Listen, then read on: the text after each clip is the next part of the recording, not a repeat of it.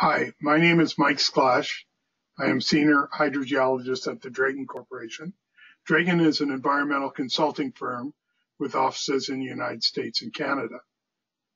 I am hosting this series of webinars that provide you with 10 tools that will help to solve your groundwater contamination problem. My colleague, Jason Stilger, is going to talk about subsurface investigation basics today. This is how we get started on our solution to remediation. So here's the list of 10 topics we're going to be talking about. Number 5 is today, and Jason is going to take it away. Hello, I'm Jason Stilger. I'm a senior geologist with the Dragon Corporation. I have my Bachelor's of Science in Geology.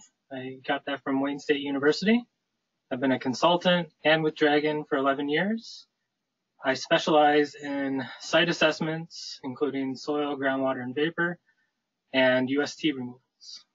So for this webinar, we're going to be doing the subsurface investigation basics. The whole intent of this is to get our arms around the problem.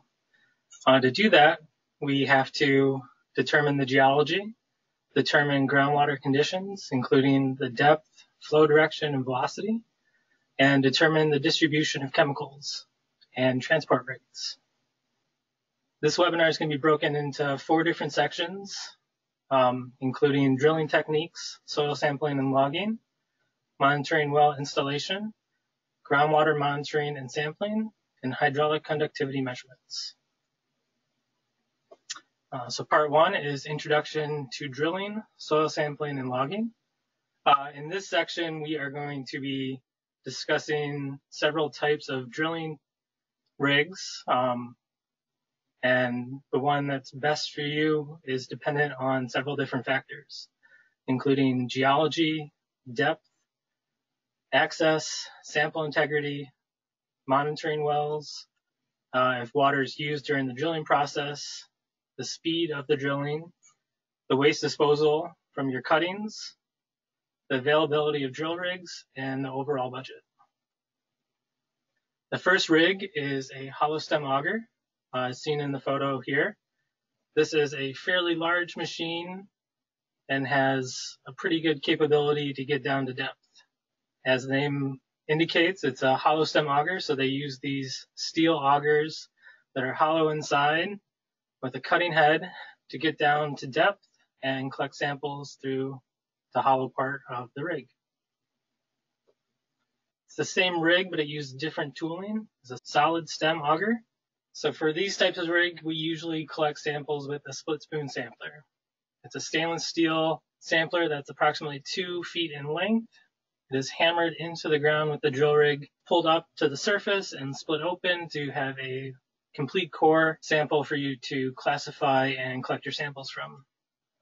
So the sampler is lowered into the hole, and the hammer on the rig hammers it down until it gets its 2 feet in length, and then the sample is pulled up to surface for the geologist. So as the name kind of indicates, it splits in half. You end up with this nice core of soil. It's approximately 1.5 inches in diameter, and the geologist gets a chance to classify this and describe any changes in soil conditions to help us understand the geology of the site. A different variant of the hollow stem rigs is an angled hollow stem drill rig. It still uses the same tooling and the same rig, but it just is put onto an angle, and this allows for drilling to get under areas that have lower clearance or utilities that may hinder the drilling process. So with this rig, we can go on an angle and get directly underneath our gas pump or the dispenser lines for the tanks. So some of the pros and cons for the hollow stem auger. The pros are that they're commonly available, they're economical, they're versatile, mobile, and they're fast. Generally, there's no water introduced during the drilling, and you come up with undisturbed samples. The cons are that they're not really effective on boulders or rocks. You can get to about 100 feet in depth as a maximum. And if you're sampling, it becomes less efficient at depth. you end up having a large borehole versus your monitoring well. And there's a significant waste of soil with the cuttings that would come into your budget as well. The second type of drilling technique is the direct push, or in the industry known as geoprobe. This is probably one of the most common types of drilling in the environmental world. It uses a hydraulic hammer and the weight of the machine to push a stainless steel sampler into the ground for your samples. In these pictures above, it shows the geoprobe in several different scenarios, including on a hill where other rigs may not be able to get to, parking lots, a couple of them in front of a residential area. You can see the compact size of the rigs. They take up a lot less space than the hollow stem augers. And then you also have the ability to add on different type of tooling, such as the MIP or the HPT, to get additional data from your drilling activities. So this sampling is done, and 4 to 5 foot sampler comes up from the rig, and we get these cores of soil in acetate liners. You can see that they're about 1.5 inches in diameter, and we use these to classify and describe the soil. Some of the pros for the direct push method is that they're small in size, they're mobile, they're fast, they're inexpensive, they're commonly available. No water is introduced during the drilling. You come up with nice core samples for the entire length of your boring. There's limited waste, generally just the coring, the actual samples that you pull out from the ground. And you can add on tools for high resolution characterization. Some of the cons are that they cannot be used on sites that have boulders or rocks. There's a depth limitation. Some of the smaller rigs, depending on the geology, can only get to about 15 feet, where you can order some of the larger rigs where you may be able to get deeper than that. But they're still limited compared to the hollow stem auger. Lastly, the monitoring well and groundwater sampling could have limitations. A lot of times with this rig, you end up installing a smaller diameter well. So depending on the type of sample and the depth to water, you may have to plan for different types of equipment to collect your sample. Next, we have the sonic rig. I'm just going to go through a couple different rigs here and then do the pros and cons. The mud rotary and the air rotary. These types of rigs are not commonly used for environmental sampling. Each of them are great at being able to get to depth and getting through rocks and boulders, but there's major limitations that really affect the quality of your sample. For the sonic rig, the vibration of the rig produces a lot of heat, which heats up your sample, which could burn off VOCs. So you may have an underrepresentation with your laboratory data. The mud rotary rig introduces water and mud to the drilling process, which affects your sample, and it's blown out, not in intact cores. So you don't have a direct reference of where the soil came from when it comes up to the surface. And that's the same with the air rotary, where air is pushing the sample up to the surface after it drills. And the introduction of air is going to affect your sample as well. So these three methods aren't typically used very often in the environmental world, other than to install wells, but not really good for the soil sampling aspect. Lastly, we have the rock coring. This is when you're into rock and bedrock. This goes down and can drill through using a diamond head and pull out intact cores of bedrock. So you can classify that as well. So next we're going to move on to the environmental logging. First, we're going to discuss the soil boring. So with the classification and the description of the soil for your subsurface investigation, there's several things that the geologists look at to describe the soil. These include your sampling interval, the soil recovery, your PID readings, your primary and secondary components, color, density, moisture, and staining. And lastly, if there's any odor present in the soil. Same for the rock coring, where it's similar to the soil. There's a few different categories that we look at. We're really trying to get as much information to describe and classify what we're seeing from the samples that are brought up to the surface. In this picture here, We have two examples of rock cores. Neither of the cores are weathered to the point where it would allow significant groundwater flow. The core on the left is limestone. There's no visible fractures, but the porosity on the right side of the core, if connected, porosity may help transmit groundwater and chemicals through the subsurface. Core on the right here is gneiss. The porosity and primary hydraulic conductivity would be expected to be extremely low with this type of rock. It appears that there was a fracture beneath this paperclip here, but it appears to have been filled in, so it's unlikely to contribute to hydraulic conductivity. Here's an example of one of our geologists looking at the soil. We use visual cues and clues, touch, olfactory senses to help us describe each component of the soil. One of our main tools while we're describing the soil is a photoionization detector, or PID. This helps us measure volatile organic compounds in the soil. Typically, when we're doing our sampling, we do every 6 inches or so and just do a quick check to see if there's any VOCs present there. This is a great tool to kind of highlight some hot spots or highest impacted areas of the soil, but it doesn't really tell us what kind of chemicals are there, just concentration. Next, our geologists, we look at the soil texture. This is good because in fine-grained soils, using your eye, you're not going to be able to differentiate between silt and clay, but by touch, you can feel the difference between the two. And also just by rolling it, it has different characteristics from silt to clay. Additionally, we look for soil structures. In this picture here, we have an example of barbed clay. But some other structures that we look for can include platy soils, bedding, fractures, or roots that are impacting the structure of the soil as well. These structures can assist in determining the transport routes in the soil and can be a mechanism for chemicals to get deeper into the subsurface.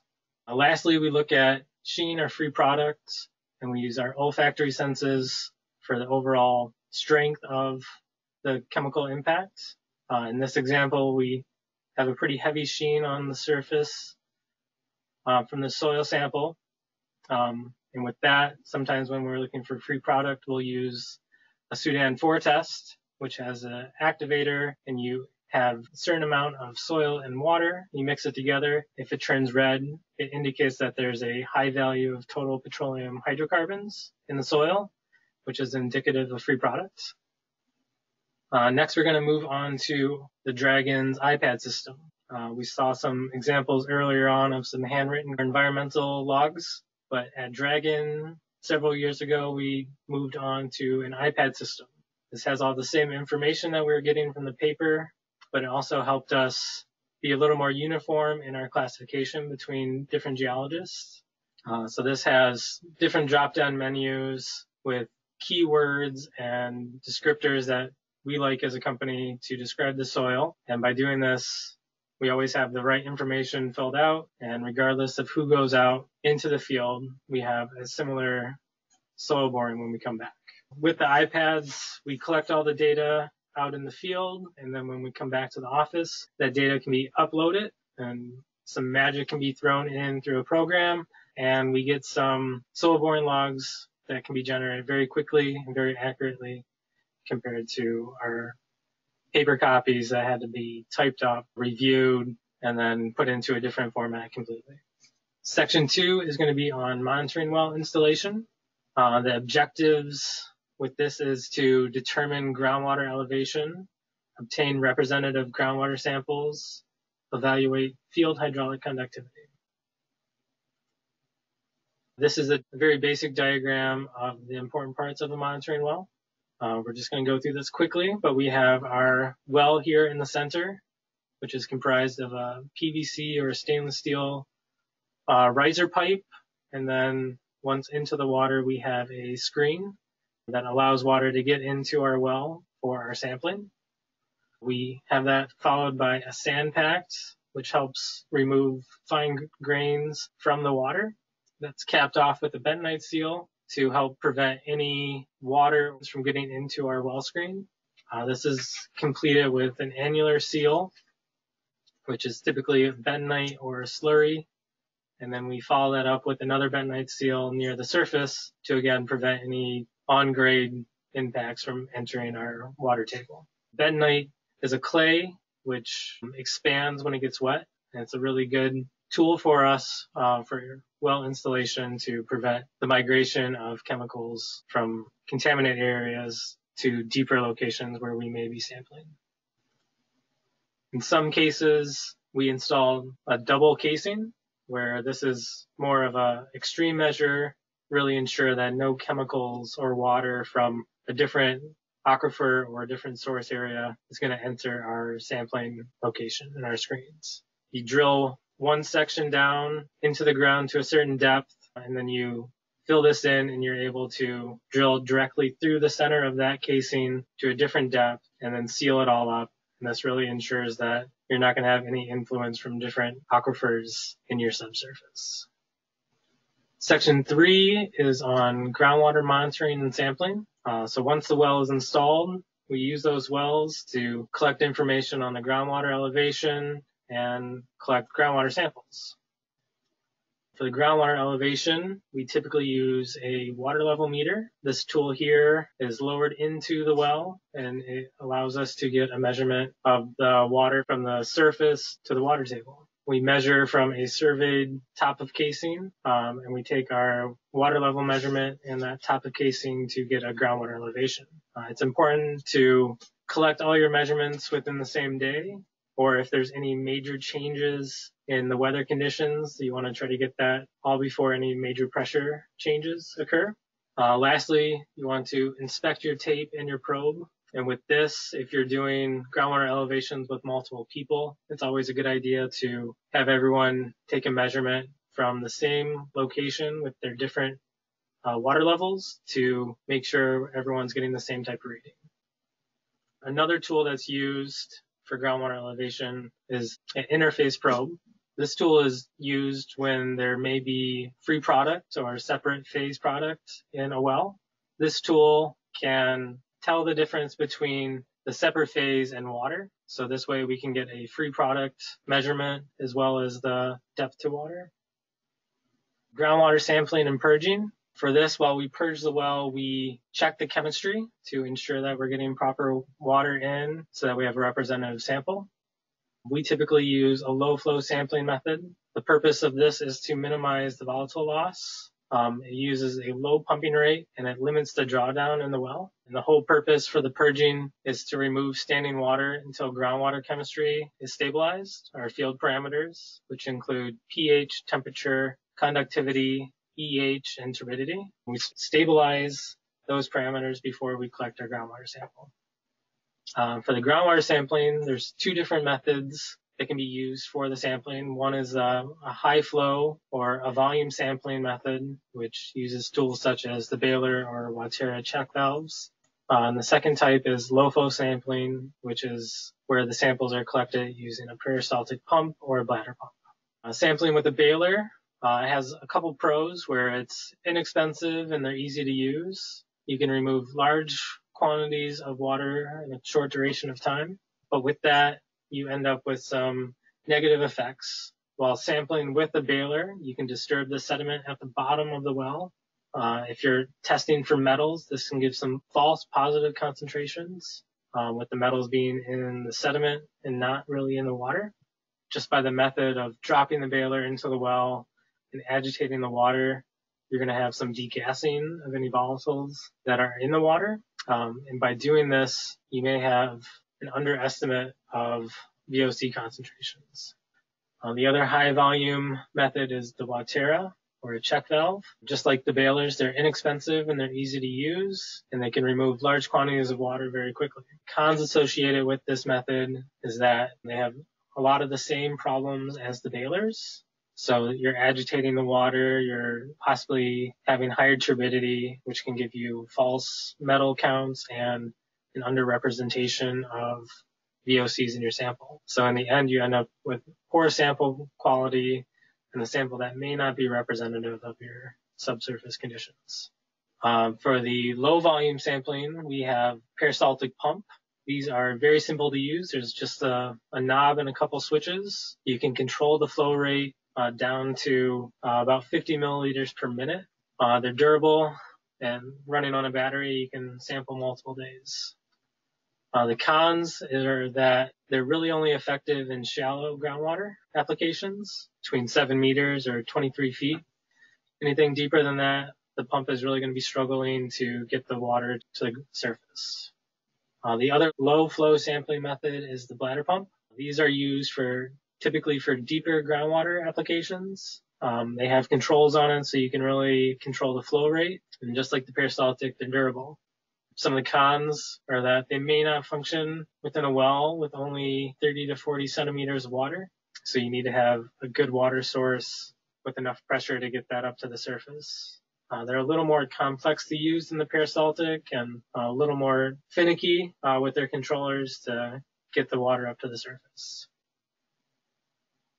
So now we're going to be collecting our sample once you pick your method. And when we're doing our low flow sampling, we're monitoring the drawdown of the water table. We're collecting field parameters using a couple different types of tools to get our chemistry. And then once our chemistry is stabilized, we collect our samples in our bottles, store those in our coolers. And you always have to make sure that you have clean gloves between different stages of your sampling and always before you collect your sample. I'm going to pass this section to Mike, and he's going to talk about hydraulic conductivity measurements. One of the things we have to do is to determine how quickly the groundwater and chemicals are moving. And we base this on Darcy's law, which in one form talks about the amount of water. This is the form we're looking at most of the time. Velocity equals hydraulic conductivity times hydraulic gradient divided by the porosity.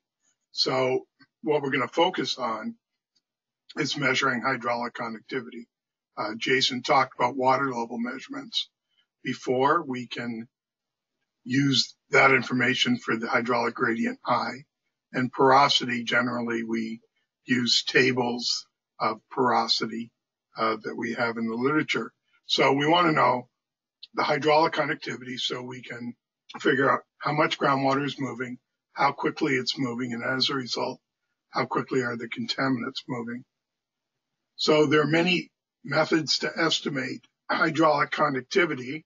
Some directly evaluate the parameters to determine hydraulic conductivity. That would be something like putting a tracer into the groundwater and watching how fast it moves. Some are empirical, like looking at grain size distributions, the amount of gravel, sand, silt, and clay, and you get an idea of the hydraulic conductivity based on that. But one of the things that's really different for all these are scale issues. Sometimes we're looking at small samples. Sometimes we're doing field tests. So scale issues are important, and we don't have really necessarily good apples to apples comparisons of the methods. So this is part of the reason why, when we look at natural cores and outcrops of rock, we can see that there's big differences. This is one core going down vertically. You can see changes from sandy to clayey to gravelly here. And all that's going to have different hydraulic conductivity. So you need to know, whether you're focusing on one small area or you're focusing on the large area. Jason showed this slide before. It's a bar of clay, and you can see that there's variations. If we measured hydraulic conductivity horizontally versus vertically, it'd be quite different. And then we have the question of fractures, which affect groundwater flow. One of the easiest methods, if you've got granular soils like sands, is to use grain size distributions, and you use sieves and hydrometers to get a grain size distribution. You do some plotting on a graph, you get what's called the effective grain size, which is the size in which 10% is finer. And the hydraulic conductivity is equal to about the D10, effective grain size squared. That's a simple method for estimating hydraulic conductivity. Other lab methods that we can use are constant head permeameter, like we see in this advertisement.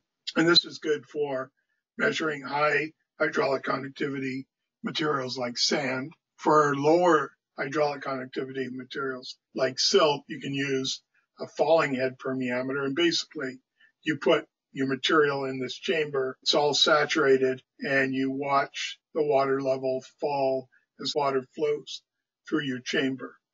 If we go in the field, we could be using other tests like single well tests or aquifer tests. In a single well test, you're basically changing the water level in a single well and watching how quickly it goes back to equilibrium. And the rate at which it goes back to equilibrium is a function of the hydraulic conductivity. In an aquifer test, we're looking at a number of wells, looking over a larger area. We pump water from one well, and we observe the water level changes in wells that may be 10 meters, 30 feet, 100 feet, 30 meters, and so on, away from the pumping well, and you're able to analyze that data and get properties of the aquifer from that. There's lots of different pros and cons of doing the various techniques. For example, one of the advantages of the aquifer test is that we can find something about the aerial and spatial limitations of the aquifer, the boundaries. And one of the problems with it is you can have a large amount of contaminated wastewater that you need to store and then dispose. Single well tests are simple and quick, but they only tell you the hydraulic conductivity in a small area, and they can be affected by the well completion. Lab tests are easy to control, and there's good repeatability, but it's not in situ. The samples are disturbed and you don't see structure. And parameter estimation, like looking at the grain size, is easy and inexpensive, but your sample is disturbed, there's no structure involved, and so on. We've looked at understanding some of the basic subsurface investigation techniques to understand the groundwater conditions and the groundwater contamination, so we can go on to find a solution to the problem. We've looked briefly at drilling, soil sampling and logging, well installation, measuring water levels, sampling groundwater, and evaluating hydraulic conductivity. We're well on our way to developing a conceptual site model that we can use to address and fix the groundwater contamination problem. In the next webinar, we'll be doing number 6, the high resolution investigation tools. These are techniques that give us more precise information and allow us to strategically remediate a site and use tools where they're needed, and we can focus our cost in that way. So we want to thank you for listening to us today. And on behalf of Jason, hope you'll join us for some of our other webinars.